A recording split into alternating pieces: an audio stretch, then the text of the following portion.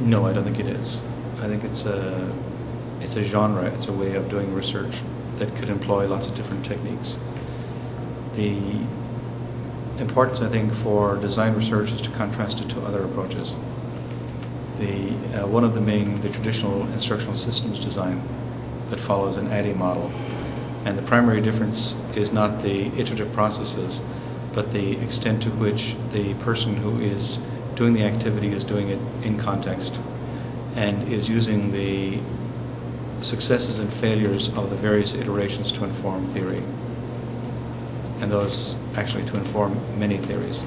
It can be theories of learning, theories of teaching, theories of design, theories of assessment even. And even as people reflect upon the research that they're doing, theories about how to develop a methodology.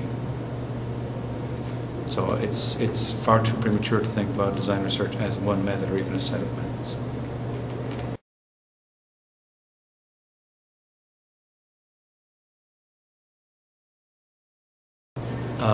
Joanne Lobato responded a little bit to this today by citing the work of Brenda Bannon-Ritland from the 2003 Educational Researcher article. In that framing that she has from an engineer, there are stages from brainstorming through prototyping, definitive trials, implementation, and diffusion. It probably is the case that so far the work in design research has been at the early parts of that model. Paul Cobb's work in statistics is a good example because he couldn't find much in the published literature about how children learn statistics, so he had to start somewhere. And an iterative process with some seeding of thought is probably a good way to go. If you think about design research not at the level of a project, but at the level of a program of study, then it certainly can take into consideration the results of randomized trials. So if a randomized trial gives you either a positive or negative result, that's information that can be fed back into a larger design cycle. Similarly, if you look at Brenda Bannon-Ritland's model, it's not just a question of diffusion, which has its own cycles, but also the extent to which a practice that has been adopted over time has enough impact on the practice so that it gets fed back into the brainstorming process for yet another process. So, for example, the impact of standardized testing over a period of time on learning can influence the curriculum, which then becomes part of the issue for a new design cycle.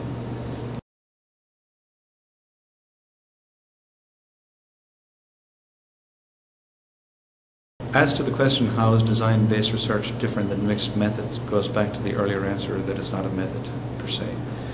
So what you've got in design-based research, as in any research, are claims about how the world is or how the world works. Those claims follow some line of logic and draw upon some data. As to how you go from the data through the conclusion has to do with the method that you use, correlation, randomized trial, participant observation. So what you've got in design-based research are many different claims at many different levels, and if you follow Brenda Bannon-Ritland's model, at many different stages, including perhaps randomized trials. So the question of the mixed methods is one that responds at a lower level of data and argument rather than being particular to describe design-based research, which is more a paradigm, a genre of approaching research questions.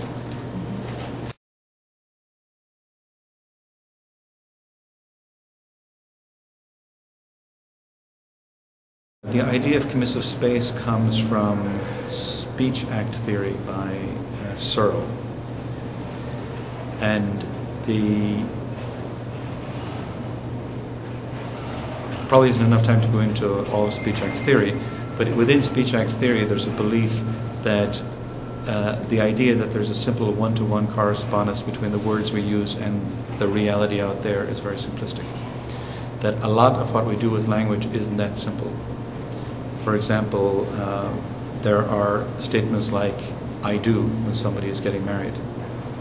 How exactly that relates to something in the world is an interesting question. And what it suggests, of course, is a commitment. And Searle would suggest that in all conversations we make commitments. So when I said I would show up here, you assumed that I would show up here.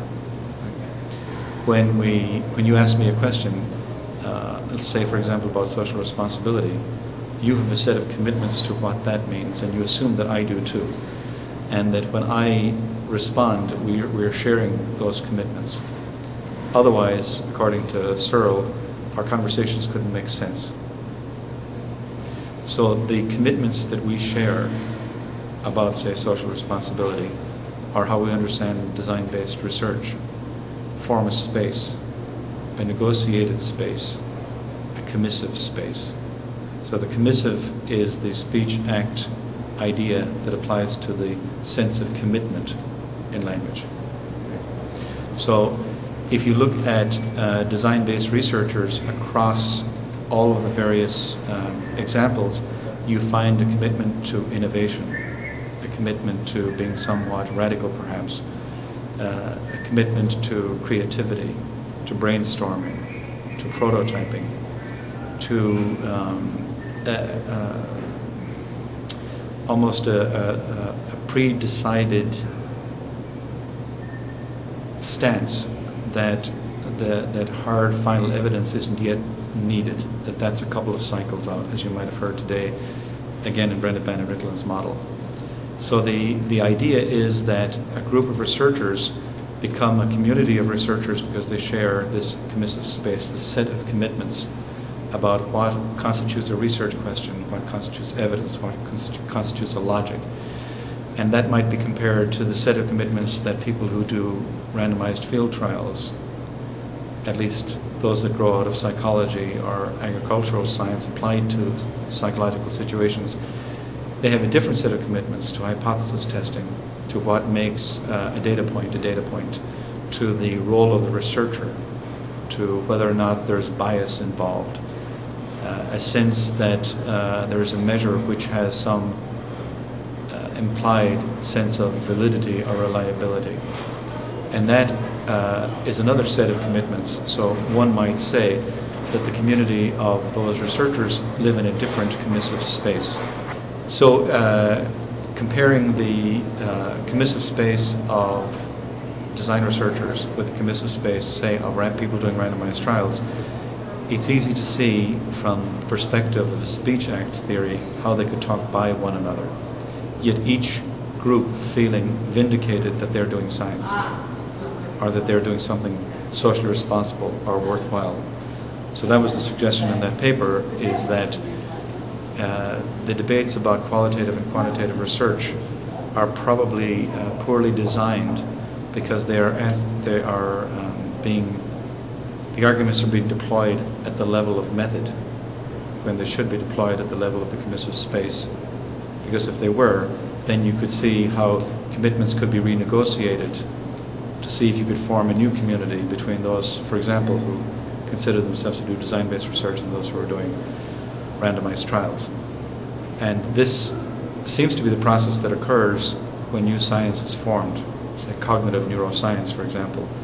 At some stage, human beings have to get together and, over sometimes a painful period of time, make clear what they mean by the commitments behind the words that they use, not just the dictionary definition of the words, but what's intended by a particular research approach or a data point, or what a claim means.